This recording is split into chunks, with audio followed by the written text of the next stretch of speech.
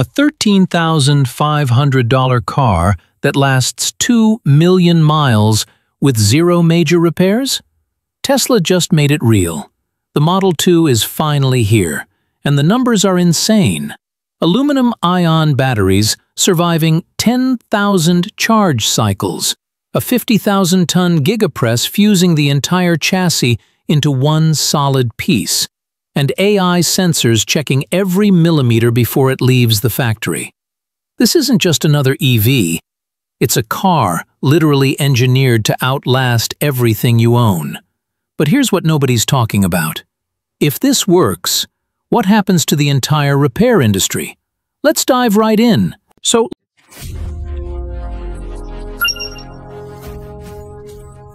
Let me show you exactly why the repair industry should be nervous.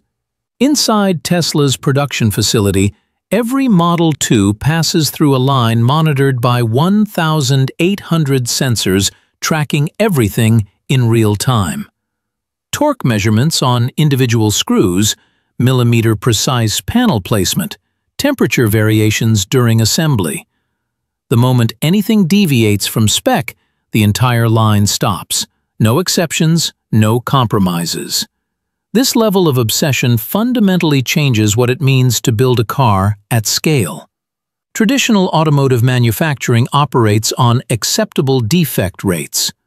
The industry literally calculates how many problems are normal and builds that into their business model. Tesla flipped that logic completely.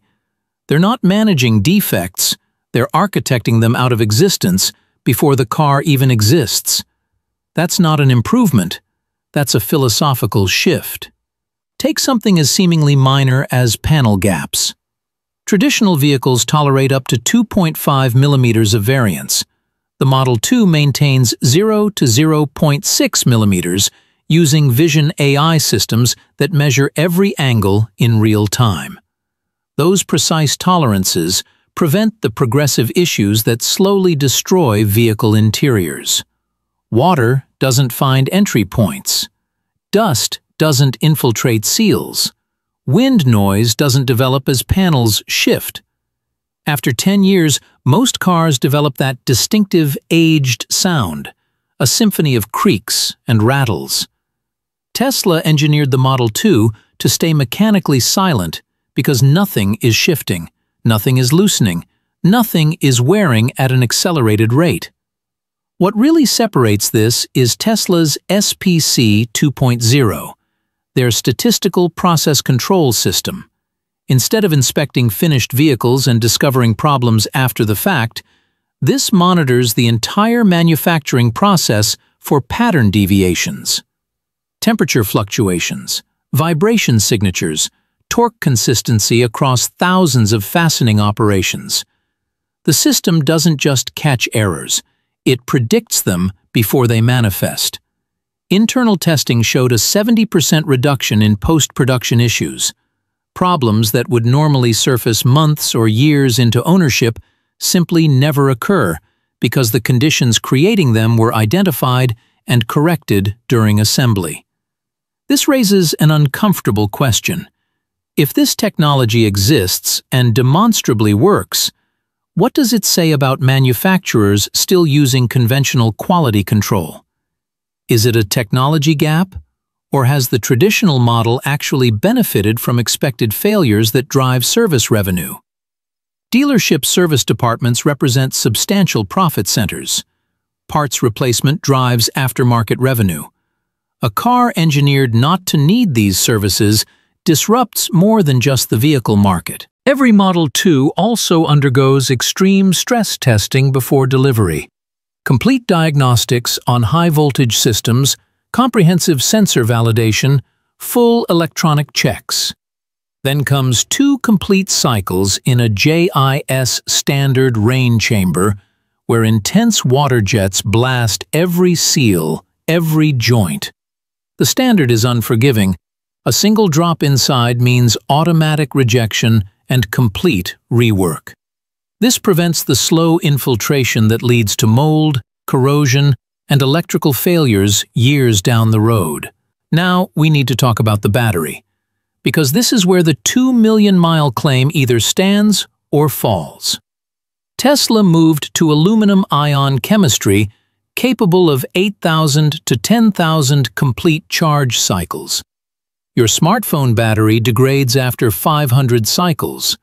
Current EVs manage 1,500 to 2,000 cycles before significant capacity loss.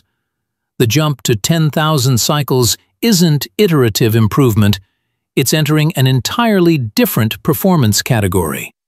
The fundamental difference lies in the chemistry itself. Lithium-ion batteries suffer from progressive internal degradation, physical expansion, microfracture development. Aluminum-ion operates with substantially more stable ion flow, dramatically reducing internal stress. Tesla developed a 3-layer anode structure that distributes electrical load during charging rather than concentrating stress on a single surface. In practical terms, this eliminates the primary concern with fast charging. You can fast charge repeatedly without progressively damaging the battery's structure. The thermal performance is equally significant. This battery maintains stable operation from -30 degrees Celsius to over 50 degrees. Conventional lithium batteries experience catastrophic performance loss in severe cold, often dropping 40% of effective range. Hot climates accelerate degradation. The aluminum-ion chemistry essentially doesn't register these extremes as operational constraints, but there's a safety implication being overlooked. Aluminum-ion virtually eliminates thermal runaway risk. The chain reaction causing battery fires in lithium systems doesn't occur with this chemistry. In failure scenarios, you get localized heat without propagation. That's the difference between a manageable malfunction and a vehicle-destroying catastrophe. Here's where Tesla's approach gets truly radical. They're using a 50,000-ton gigapress to cast nearly the entire underbody as a single piece. Conventional chassis construction requires 300 to 400 separate components joined by welds. Each weld represents a potential failure point. The Model 2 reduces this to 12 joining points total. It's fundamentally a different structural philosophy. The resulting torsional rigidity measures 70,000 Newton-meters per degree of twist, 230% higher than the Model Y. In real-world driving, this means the vehicle body doesn't flex over uneven surfaces. That rigidity prevents the cascade of secondary failures that plague aging vehicles. Doors stay aligned because the frame isn't twisting. Panels don't crack because there's no structural movement. Dashboard components don't develop rattles because the mounting surface remains stable.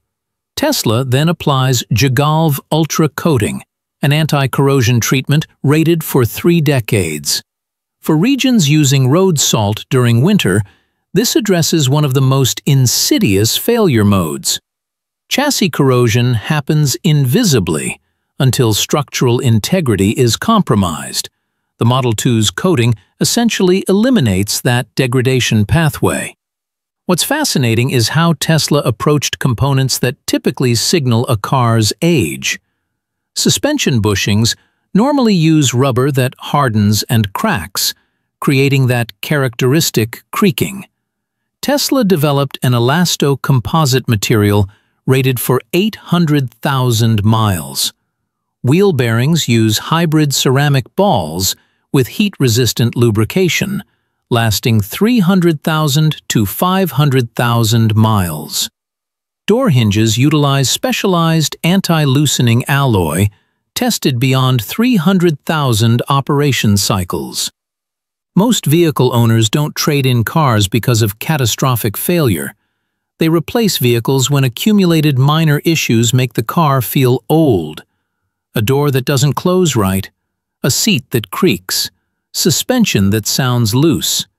Tesla identified every component exhibiting these degradation patterns and re-engineered them to outlast the vehicle's economic life.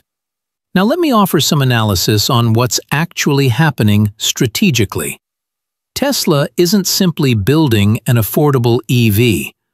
They're attacking the economic model of automotive ownership. Traditional manufacturers derive substantial revenue from parts and service. Dealerships depend on maintenance income. The global automotive aftermarket represents over $400 billion annually. But this entire ecosystem assumes vehicles require ongoing service intervention. What happens when that assumption breaks down? This could be the most radically pro-consumer move in automotive history. Or it reveals Tesla's bet that total cost of ownership matters more than purchase price. A $13,500 vehicle lasting 20-plus years with minimal maintenance versus a $25,000 vehicle requiring regular service and eventual major repairs. The lifetime cost equation shifts dramatically. If Tesla executes this successfully, they're not competing with other EVs, they're making the entire used car market economically irrelevant.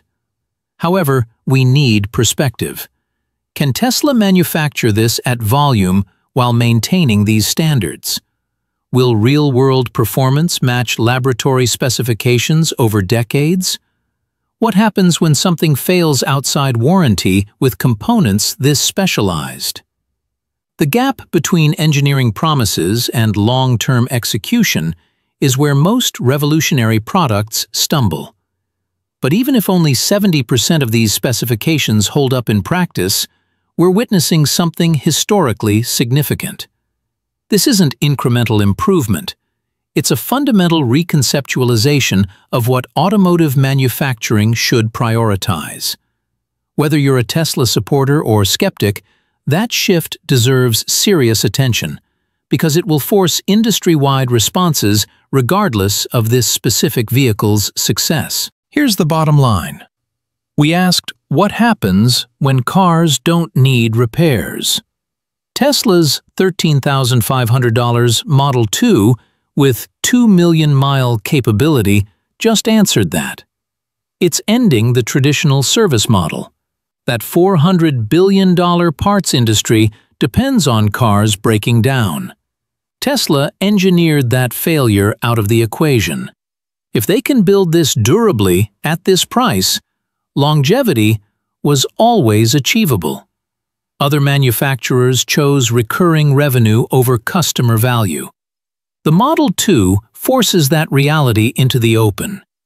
Within 3 years, expect this durability standard to reshape the entire industry. Traditional automakers will either match it or explain why their cars wear out faster. What's your take?